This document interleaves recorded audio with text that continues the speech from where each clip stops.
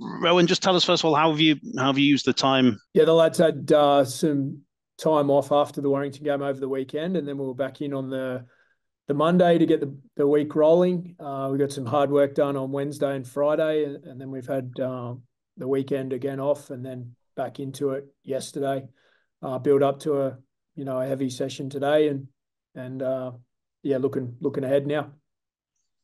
And that time obviously can allow injuries to clear up. What's the situation with some of those, especially Ash Handley? Oh, he was cleared of a fractured rib, but he's got a rib cartilage issue there, which can be pretty painful, particularly in those opening week or two. So he won't be available this week. It'll be a case by sort of week to week proposition from that point. Tom Holroyd hasn't progressed quickly enough through the HIA protocol, so he won't be available this weekend either. Aside from that, we've come through pretty well. Is James Bentley back in contention now No, after his head knock? no, James is still working through the HIA protocol, and he's had some symptoms, so he's been set back a little bit further. There's no exact date on that return, but he won't be back in the next couple of weeks. What about potential returnees? David Fussatua, is this the week for him? Yeah, Fuss has trained fully this week in preparation to play Friday. So, it's a shame to be missing Ash, but a timely return for Fuss. What do you think you'll get from David Fussatua? Is he hoping to make up for a bit of lost time? Yeah, we just want Fuss to play his game. Obviously, he's a strong ball carrier and a threat in the air.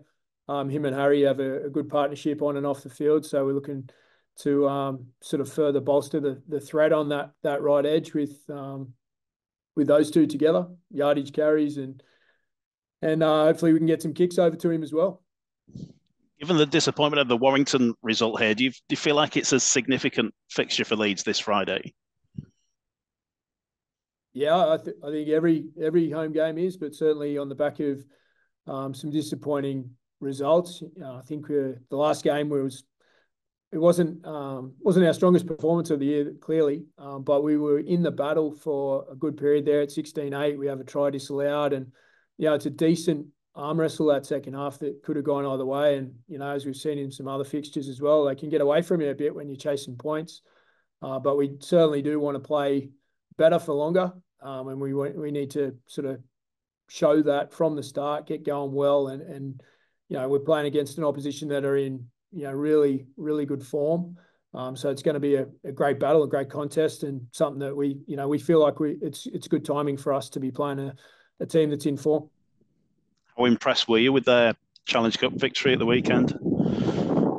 Yeah, very impressed. It's a tough place to go. Obviously, the conditions there, it's much warmer than here as well, so adapting to that. And they're a good team and always very hard to beat. They had a few sort of kick tries and stuff go their way, but they outplayed Catalans, who have been the sort of the dominant force of the Super League so far. So we know what we're coming up against, and they're a very consistent team, and they know what they're about. So we've got to shut them down, but also got to throw some stuff at them to try and get some fatigue into them. Where does their main threat come from, as from what you've seen? Oh, they're a good team across the board. They play them well together, I think, is their biggest sort of threat. But obviously, Jake Connor at the back is a try assist machine when he's got his opportunities and space to play, and he's kicking from yardage as well, can helps them a lot with field position and trying to 40-20 threat and all that sort of stuff. But they've got a strong forward pack. They work hard. They've got dangerous outside backs, and Clune and Lola here have got a growing combination there. So we've got to be good across the park, but we've got to throw some stuff at them as well to put them under some pressure. I think that's a really key thing. Just lastly for me, Rowan, it'll be the 2-year anniversary of your appointment later this week. So congratulations for that. I know it's a broad question, but can you give us an evaluation of how far things have come since then and what's still to do? Well, there's a lot still to do, but I think there's a lot of gains that have been made. We've we've accomplished quite a bit in some respect. The 2022 run that we went on was, something that everyone will probably, I haven't sort of reflected on a lot, but I probably will at some stage about how special that was. And in the meantime, last year, we had a lot of stuff to deal with off the field and behind the scenes, particularly that we actually did a pretty good job to be in the picture, given the amount of stuff that was going on. We did a reasonable job to be in contention all the way up till a few weeks to go in the season. Whilst the bar was aiming much higher, we actually accomplished quite a bit among the younger players and the emerging players in our group, and certainly from a staffing and a sort of process point of view in behind the scenes at Kirkstall, that we accomplished a lot there last year.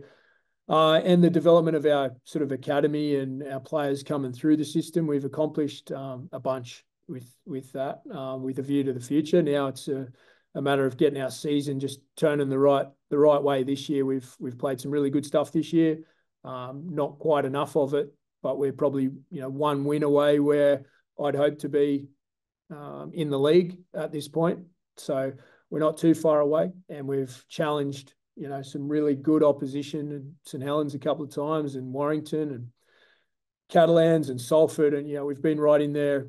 Last year's Challenge Cup winners league. We've had a lot of tough games, and we feel like we're hardened to use this break to come in fresh and with some good work under our belt, though, ready to get this next little block of games started.